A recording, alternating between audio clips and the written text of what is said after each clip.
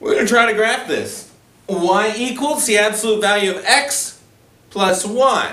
So what is this plus 1? We looked at y equals the absolute value of x and we know it's a v, right? Well, this plus 1, if you remember slope-intercept form,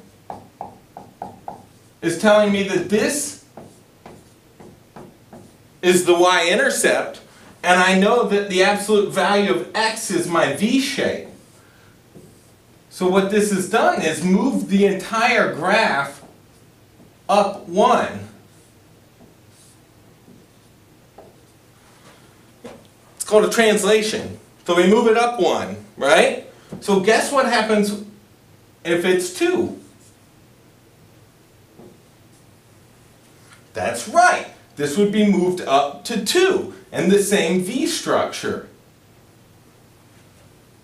What do you think would happen if I made this negative? Yes, we would be moving down. So this is going to translate up. If it was negative, it would translate down. Same V structure, which is the graph of y equals the absolute value of x, just shifted up or down. Hi, my name's Curtis and I like math. Hi, my name's Curtis and I like math.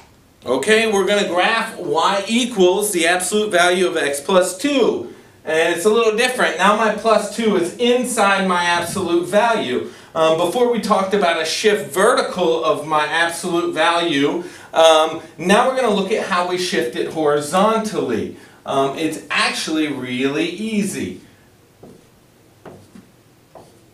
This plus 2 is telling me that my graph is shifted.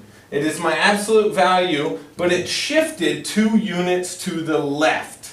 So that this point is my starting point. And what point is that? It's negative 2, 0.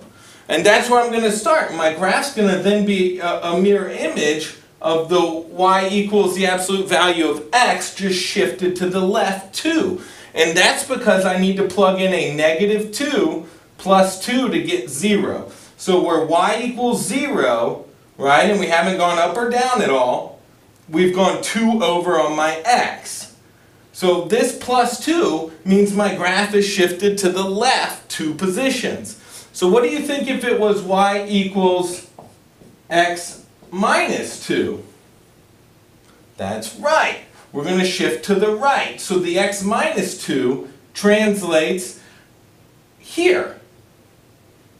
So we can always look at this and tell which way it's shifting to the left or the right. These are called translations. We have rules for up and down and left and right. Really simple.